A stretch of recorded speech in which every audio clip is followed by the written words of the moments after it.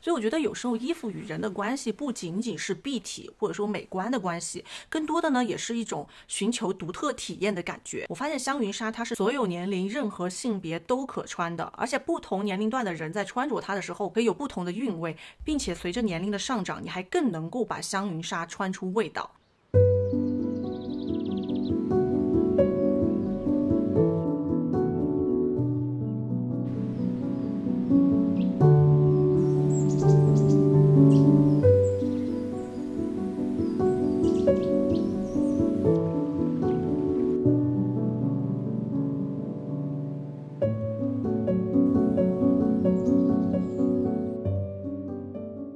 嗨，大家好，我是nini，欢迎来到今天视频。那在去年的时候呢，我就有专门做过一期视频来跟大家介绍一种加密奢侈的面料香云纱。那经过了这1年的穿着呢，我又有了更多的体会，所以今天呢，我就又想再做一期视频来跟大家进一步的分享这种面料。今天的这个视频也是有抽奖的，大家记得一定要看到最后哦。那香云纱它原名呢是叫凉纱绸嘛，那又名呢是叫响云纱。主要的原因就是当你穿着香云纱，它在摆动或遇到风吹的时候呢，它会有轻微的声音，所以大家给它取名叫响云纱，叫着叫着呢就叫成了香云纱。那香云纱的制作呢是用植物染料鼠粮，再加上广州珠三角地区河泥中矿物质染整而成的纯天然面料，所以它也被称之为纺织界的软黄金、黑色闪光珍珠等等的。那为什么我称香云纱为加密的奢侈品呢？或者说它带有一些贵族奢侈的特性，主要有以下的几个原因。第一个就是香云纱的面料是由100%的桑蚕丝，也就是真丝制成的，它跟其他的真丝面料无异，也就意味着它具有真丝拥有的所有特性，例如说凉爽宜人呀、易洗易干、舒适亲肤等等的，就你穿着的时候，就特别是在夏天，真的是巨舒服。那这里大家就会问了嘛，那香云纱究竟跟其他的真丝面料的区别在哪里呢？区别就在于它的制作工艺了，因为从披绸变成香云纱呢，是要经过30多道的染整工艺的，俗称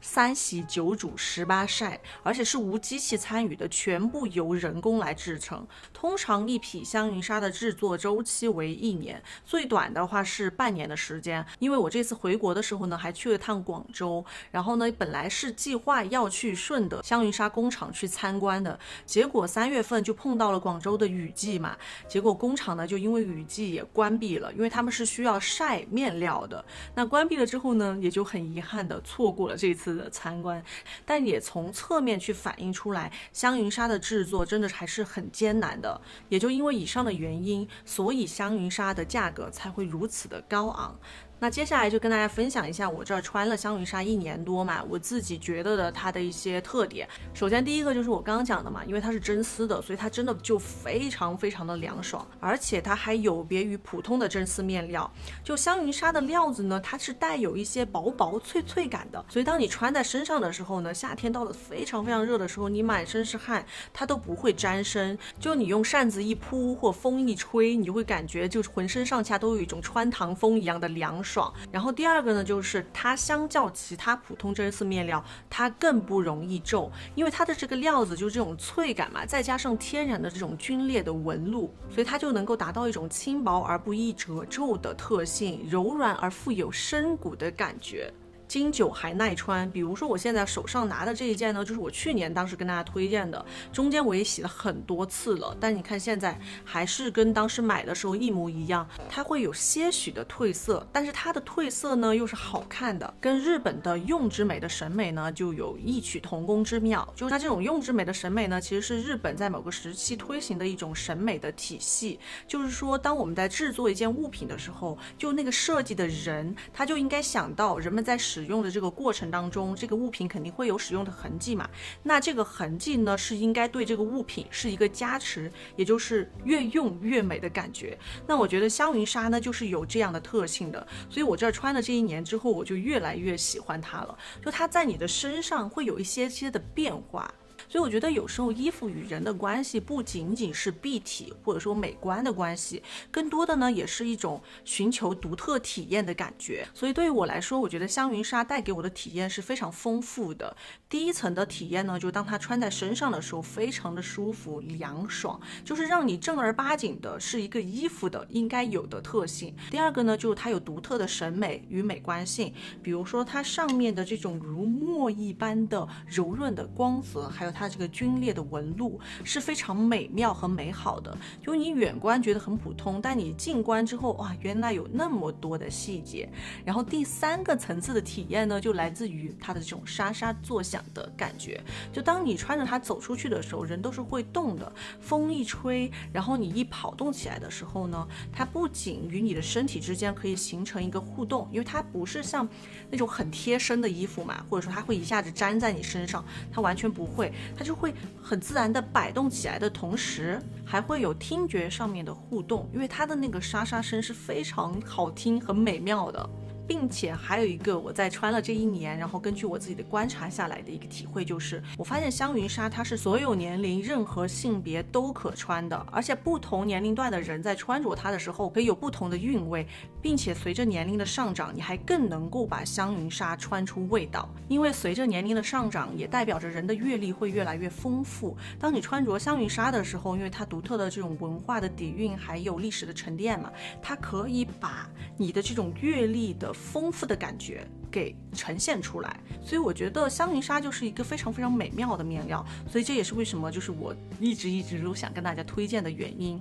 那一直以来香云纱的价格都十分的高昂嘛，像我去年跟大家推荐 Goelia 的香云纱的时候呢，其实大家可以看到价格都是不低的。但今年呢，他们的老板为了推广这个面料，因为他们老板也非常非常喜欢香云纱，所以他们还逆风降价了，并且还保证了同等质量的同时呢，降低了售价。就是我当时听到的时候就直接震惊了。想要尝试香云纱的朋友千万不能错过这一次。所以我在所有的单品里面挑选出了几款我最推荐的来跟大家分享，我分别搭配出来了几套啊，一套一套的来跟大家讲啊。那首先第一件想跟大家分享的呢，就是我这一次最喜欢的一件，也是我当时看到最亮眼的，也就是他们新出的这款吊带的香云纱连衣裙。首先是单讲它的这个吊带裙吧，总体的版型呢就是非常基础简约的，因为说实话我觉得香云纱是不适合去设计的太花里胡哨的，它就是很自然的温润的一个设计，就比较像是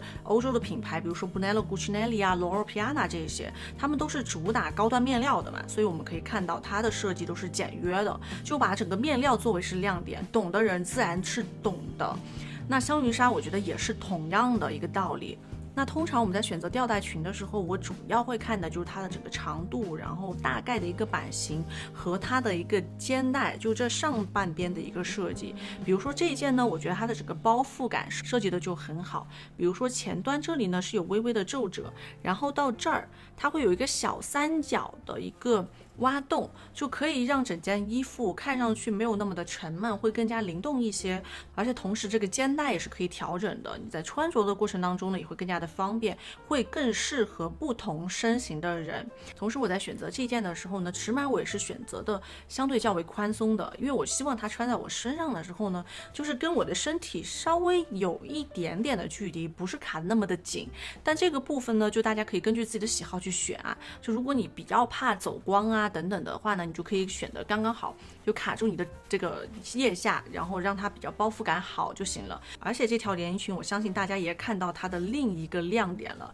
就是它还送了你一个这种花花的腰带，而且这个腰带呢，你是可以有好几种用法的。一个呢，就是你可以直接把它当做腰带嘛，系在你的腰上，这样这条连衣裙就是有一个腰线的，总体呢就是比例会看上去比较好。那另外一个用法呢，就是可以直接把它当做是一个 choker， 因为其实这种花花的 choker 呢，是上个世纪的80、90年代非常流行的一个元素，像现在都能够找到那个香奈儿的中古花花 choker， 就它会有一些些的妩媚在里头，但同时又带有一些酷感，所以我觉得 Goelia 他们呢把这个元素放在香云纱上是很合适的，因为它既是一个复古的元素，可以与香云纱呢相互的辉映，同时呢它又是比较简约的，是不是那么浮夸的，你日常戴也是完全 OK 的那一种，所以它也可以是在一个很耐看的基础上去达到一个变化。那另外我在外头呢还搭配了一件他们家今年新出的一个小外套，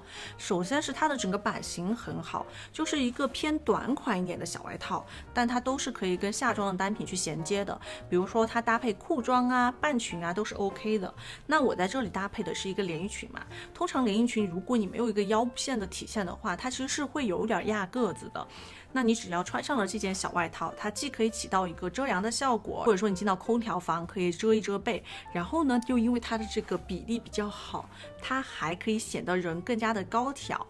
更加的轻盈。同时呢它的这个小外套还隐晦的增加了一些中式的元素，就它在前面的这个扣子这里是增加了中式盘扣的，但是呢它选取的还是香云纱同样的一个面料跟颜色嘛，所以它相较一个半隐藏的扣子，只有你凑近了之后呢，你才可以看到这个小心思、小元素，很自然的点了题，但是又不会太过的突兀。那这一套呢，我愿称它为最惊艳的香云纱穿搭。那接下来第二套想跟大家分享的呢，就是最耐看和最日常的一个香云纱的穿搭了，而且呢它也是男女可穿的。那这样的一套就不仅可以给自己入手，也可以给老公男朋友入手，尤其是我现在身上穿的这一件拉链的上衣，它就是很基础的一个 polo 衫的一个形式嘛，就这里有一个小翻领，然后前面呢有一个开口，并且这个开口这里呢是拉链形式的，你可以完全根据自己的喜好去把它拉到多低，而且当这个拉链被拉起来的时候，它是完完全全隐藏的那种拉链哦，就很不一样，就属于完完全全的做到了极简的一个设计，这也是我觉得非常适合香云纱的。那除了这个领口的拉链以外呢，它侧边还有2个开口，也是带有这种隐藏式的拉链的。那这个拉链它的优点在哪儿呢？就当你单穿这件衣服的时候，你不把它扎起来，你把这个拉链给拉开的时候呢，它也是能够去显示你侧边的腿长的，也可以显得人更加的轻盈，就不会有太过臃肿的感觉。另外呢，就是当你想要把它扎起来的时候，它就会更加的有用了，因为本来香云纱的这个料子它是带有一些骨感的，所以它是会偏硬一丢丢的嘛。如果你像以前的那种旁边没有开叉或拉链的衣服呢，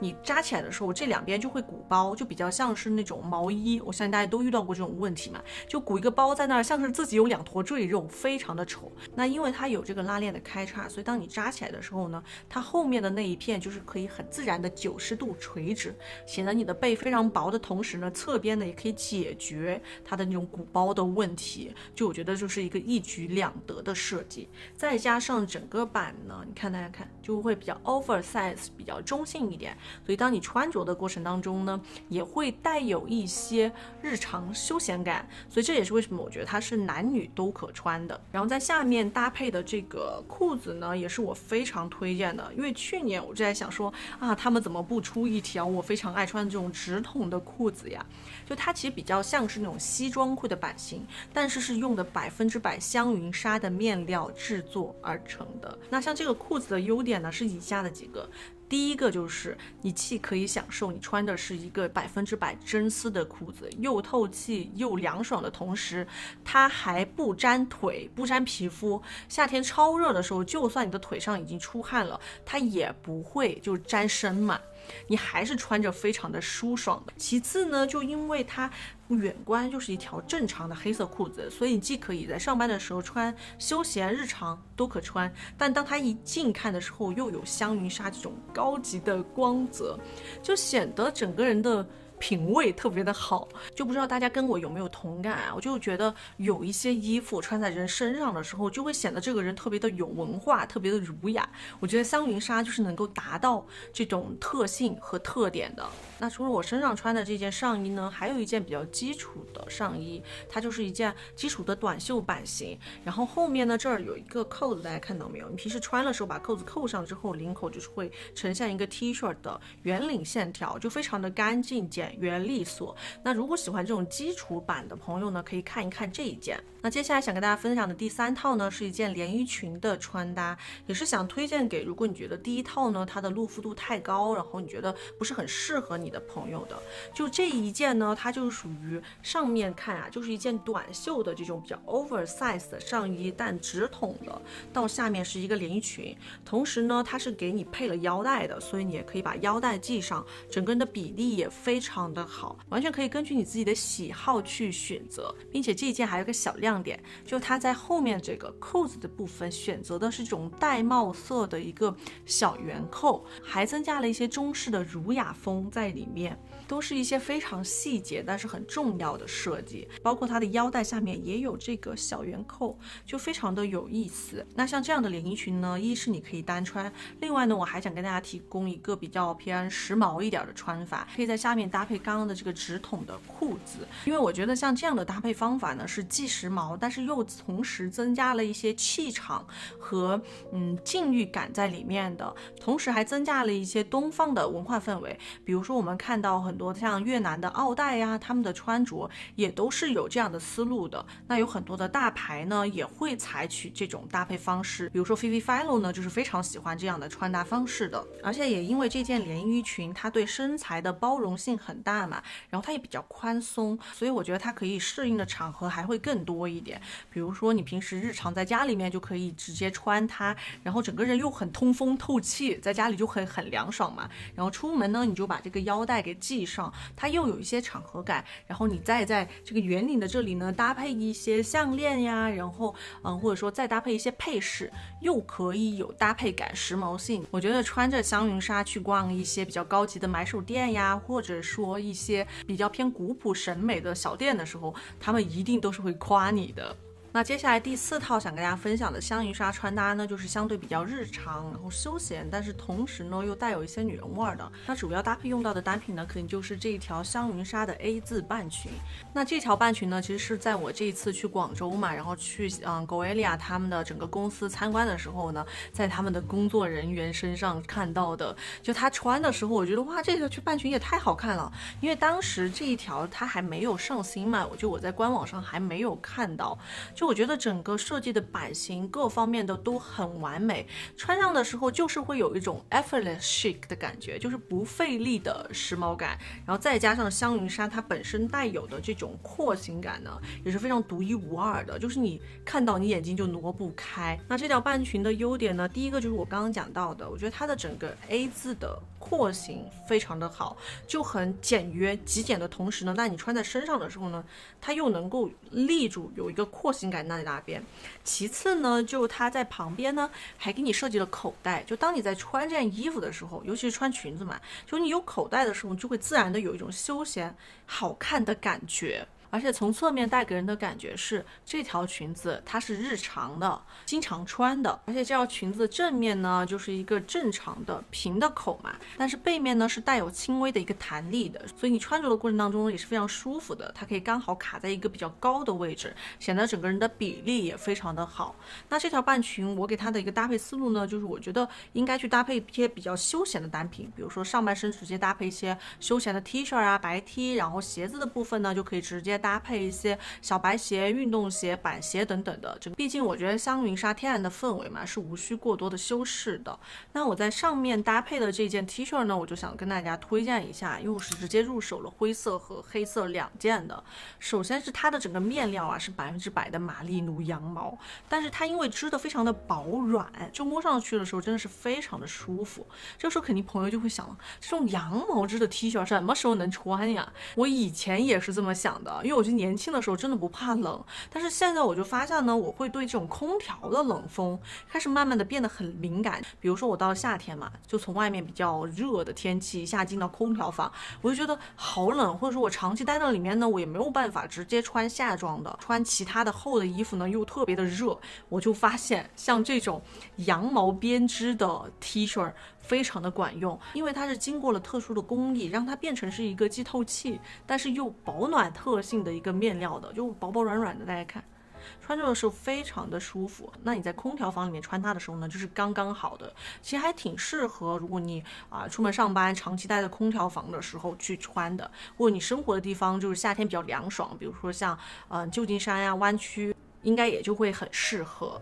那另外想跟大家聊的就是香云纱终于出风衣外套单品了，因为在去年的时候我只跟大家推荐过一件外套嘛，我就在想香云纱这种比较经典 classic 的元素其实也很适合这种正统的版型的外套，比如说西装、风衣等等的。终于出风衣了，而且给大家透露一下 ，Goelia 也在开发香云纱的西装了。那说回来，先跟大家分享一下这个风衣吧。就这件风衣，我觉得它整个版型呢也是非常大气简约的。因为其实 Goelia 他们家普通面料的风衣，包括100%真丝的风衣，我也都跟大家推荐过了，版型就是完全没有任何问题的，穿上就是又经典又大气，就没有什么可说的。再加上他们的整个腰带的高度设计的也很好，小个子穿觉得也是可以显得比例非常好的。并且这一件香云纱风衣呢，说实话，我1.72米的个子穿着的时候，我觉得对我来说是稍微偏短了一些，但也就意味着它会更加适合很多小个子的朋友去穿。如果你平时买风衣觉得大部分的牌子的都太长了的话，就可以尝试看看这一件。那我在搭配这件风衣的时候呢，我就在想说，就最好不要全部都是香云纱了，因为这种外套的单品嘛，露肤度相对比较低一点，那整个全套香云纱就会看上去有些沉闷。所以我在里面呢，就搭配的是一些比较日常的单品。我先讲里头全白的时候吧，因为我觉得就一个黑外套，然后白内搭也是非常高级，但是又有时髦感的。里面的这条裤子呢，就是我在 Goelia 里面找到的一条阔腿的白色牛仔裤。然后这一条我觉得它最大的亮点是它有别于其他普通牛仔裤的料子很硬，他们家的呢都是属于那种扎实但软的，你穿着的时候就比较像是一件厚一点的西装裤的感觉，非常舒服，一点都不卡裆，而且整个版型也非常的好，长度我觉得也是恰到好处的，就不会太长，小个子的朋友肯定也是能够 hold 住的。然后在上面呢，我搭配的就是一件这种方领的背心，那如果上班的话呢，大家可以直接换成是衬衫都是 OK 的。那这件背心我很喜欢的就是它是自带胸垫的，它这里头直接有胸垫，所以你完全不用担心你在里面还要贴乳贴啊什么的，你就直接单穿它就 OK 了。而且它的整个版型也很好看，胸前呢这里就是一个大方领带一些弧线的，就是很大气，然后带一些法式风情在里头。这一件还有黑色款的，大家也可以看一下。那如果说你觉得里面全白不是很喜欢的话，那上半身也可以换成是像这种坎肩的一个背心，就是黑白条的嘛，也带有一些休闲但正式的感觉，也是属于无论日常还是上班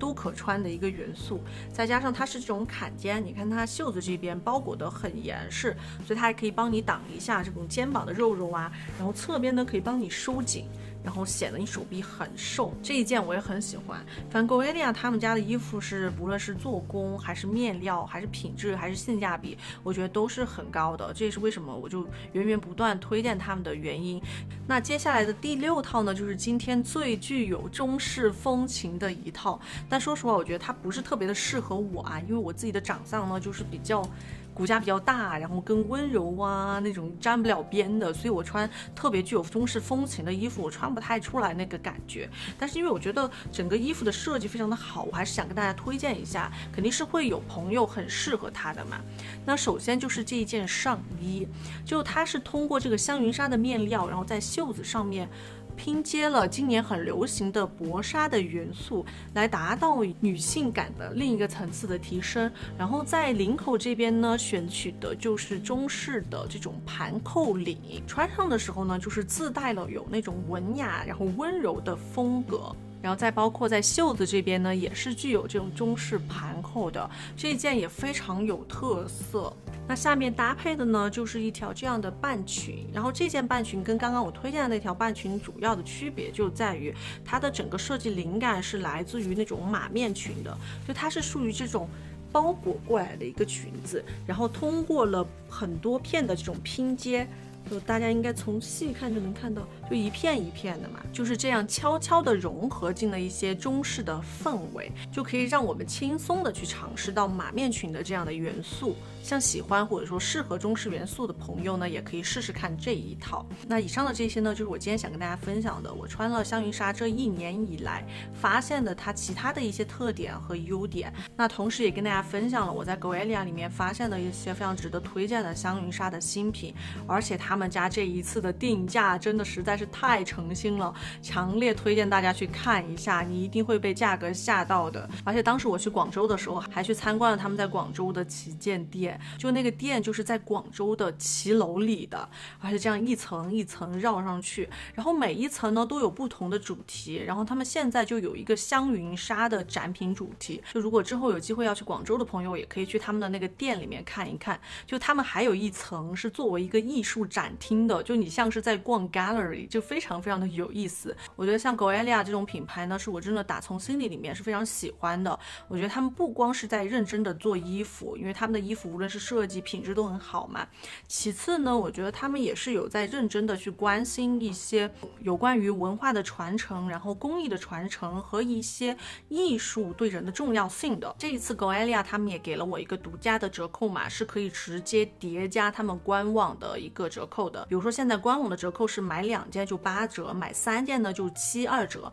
那大家只要用我的一个额外的9折的折扣码呢，你就可以在以上再9折。最后呢，就是买1件就9折，买2件就是72折，买3件呢就是65折。我会把所有的信息还有链接啊都放在下方的信息栏里面。那包括今天的这个视频呢，也是有抽奖的。那大家只要是关注了我的频道，并且点赞了这个视频，而且在下方去任意评论，你只要留言告诉我你最喜欢哪一件，或者说你最喜欢哪一套的穿搭，那过一段时间我会抽1位朋友送出价值$140的那个吊带连衣裙，或者是我现在身上的这一件拉链的上衣。那如果这2件你已经入手了，也可以替换成同价位的其他的单品。那感谢大家的观看，那希望今天的视频呢有给大家带来帮助，那我们就下视频再见了，拜拜。